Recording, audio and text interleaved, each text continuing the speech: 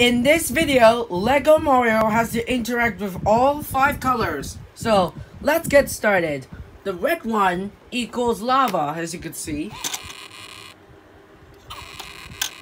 Alright, and the green one equals grass, as you can see right here. The yellow one equals sand, as you can see. And then the blue one equals water.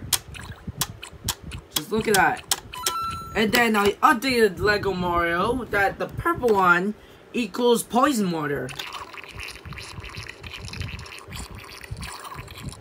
And if you want to get rid of it, you better go in the blue one.